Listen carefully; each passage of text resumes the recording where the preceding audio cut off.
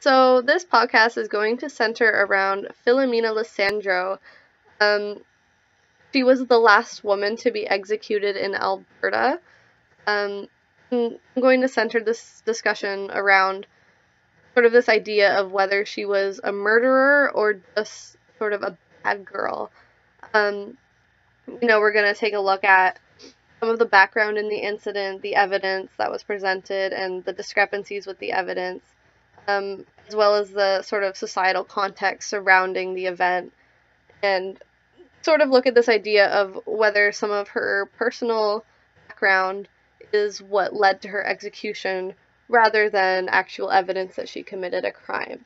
So I'm just going to start with some background about her life and the incident and then get into sort of the bigger questions. So I'm just going to start with some of the background sort of surrounding some of the characters in this story. So Filumena Lassandro, she was born Filumena Costanzo in a poor part of Italy, and her family immigrated to Canada when she was about 9 years old to BC to look for work, which was really common at the time for Europeans, especially Italians, to move to Canada looking for work. She was renamed to Florence Lassandro. However, I'm going to refer to her by her name Filumena, her original name. So when she was 14, her parents arranged for her to marry someone she did not like. She did not want to be married. But later, through her husband, she met Emilio Picariello, who was an immigrant from Sicily who controlled a bootlegging empire. So he was the head of an illegal alcohol trafficking group. He's sort of been compared to like a godfather figure, sort of head of the mob type character. And Filumena rather, met Emilio and started working for him as like a passenger when they would do these illegal alcohol trafficking runs. She would come along in the car as a passenger. But later she decided she wanted to start driving herself, which was of course not accepted at the time. And she left her husband. It was rumored that she had an affair with Emilio or his brother while she was living with them. But it's never been made completely clear whether the relationship was strictly like employer-employee or if there was something more, if there was a romance involved there. But Filumena, really apparently loved sort of this thrill of going on these rum running trips. She loved driving. She carried a revolver in her purse, which is, really symbolic, sort of like the symbol of her disobeying, these sort of expectations of women at the time. So she's sort of often painted as this, like, rebellious, sort of crazy, woman. She was a very young woman. She was only in her very early 20s at the time of the incident, which I'm going to now get into. Alright, so let's set the scene here. It's fall 1922 in Alberta, Canada. Prohibition has been enacted as of 1916. It wouldn't be repealed until 1923, the next year. Special force within the Alberta Provincial Police, or APP, is dedicated to combating illegal alcohol trafficking and sales. Emilio Picariello, also known as Emperor Pic, is well aware and uses decoys and bribes to evade the police. In September, one day, APP Constable Stephen Lawson is engaged in a car chase with Emilio's son, Steve. He ends up shooting Steve without knowing, but Steve manages to escape with only a wound on his hand. Later, while Lawson is fixing a tire that was shot during the chase, Emilio pulls up to Constable Lawson, and Lawson tells Emilio that he better go get his son or he will. Emilio shrugs and drives off. Later, another sergeant, Sergeant Scott, encounters Emilio Picariello and tells him that he and his son are going to be charged for their crimes regarding alcohol trafficking. Emilio says he doesn't care, but he'll kill Lawson if his son was hurt. Later, Picariello returns to his hotel, the Filumena Lassandro, where he somehow learns of Steve being shot and apparently continues making threats towards the police, and eventually decides that he's going to act on this and go to Stephen Lawson's house. Filumena volunteers to join and says she's going to bring her gun. Once they encounter Lawson outside of his own home, Lawson approaches the car window with Emilio in the driver's seat and Filumena in the passenger seat. Emilio and Stephen Lawson begin arguing, and at some point Lawson leans into the car and places his arms around Emilio's neck. During the struggle, shots are fired, but it's unknown from who. The only eyewitness is Stephen Lawson's 9-year-old daughter, who claims that he was actually shot while he was running. So Emilio Picariello and Florence or Filumena Lassandro were both charged with the murder of Stephen Lawson and sentenced to the death penalty. Filumena Lassandro maintained her innocence until her execution, her last words being, "Why do you hang me when I didn't do anything? Is there anyone here who has any pity?"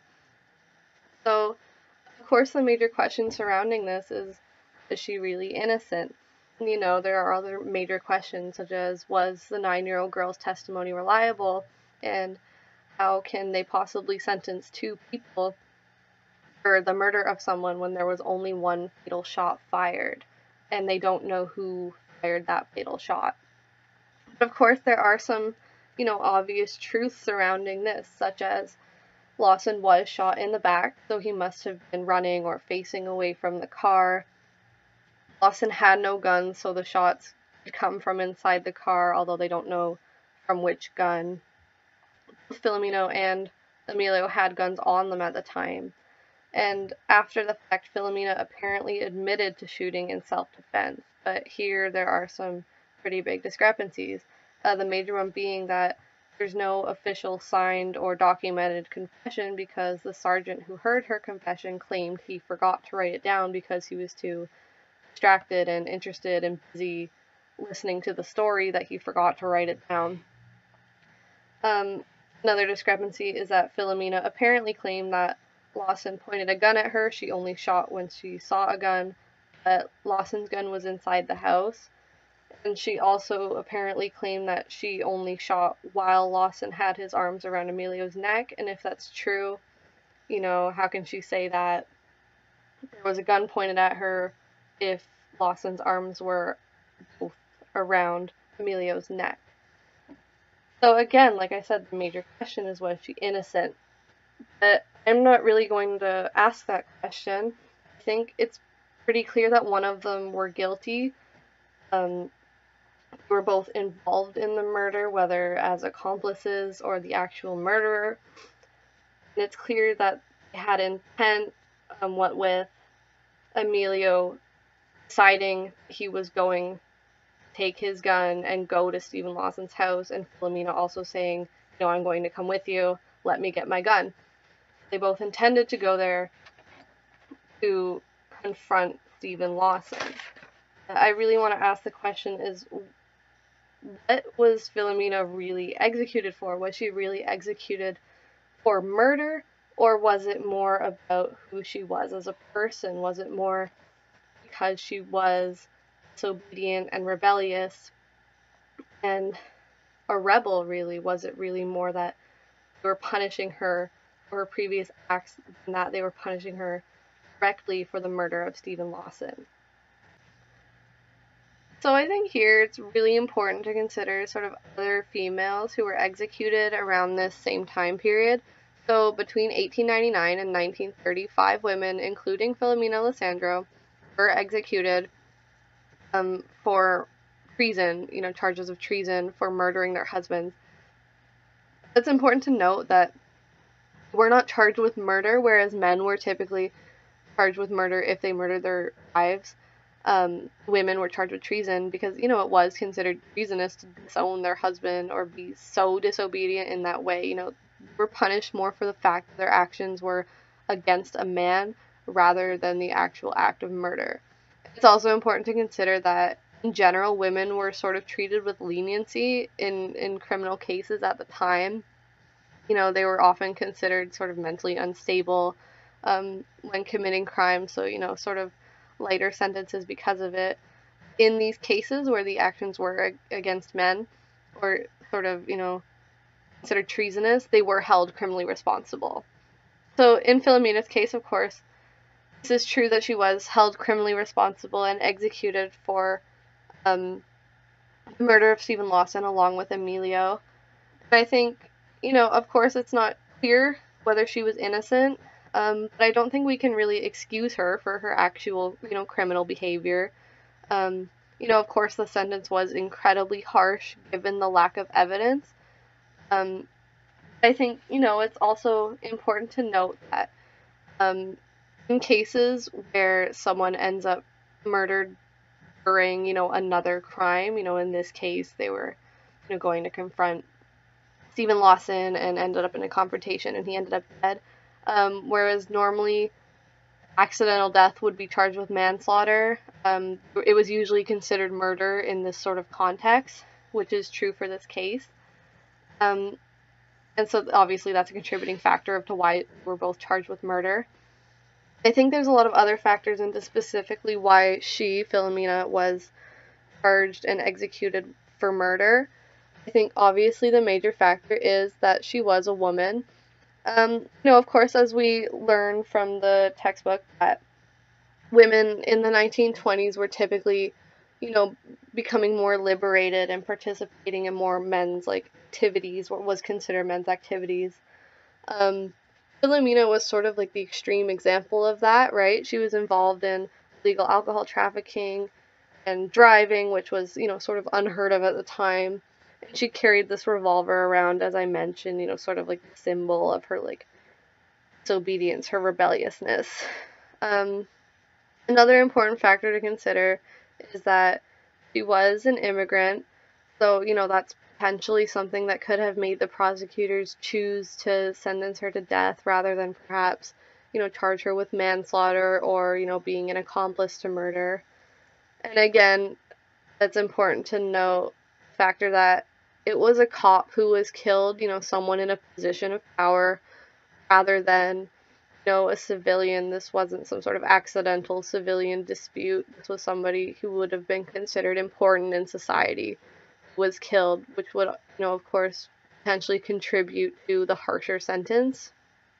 I personally am leaning towards, given the historical context, the idea that it's more likely that she was executed for who she was rather than the actual incident.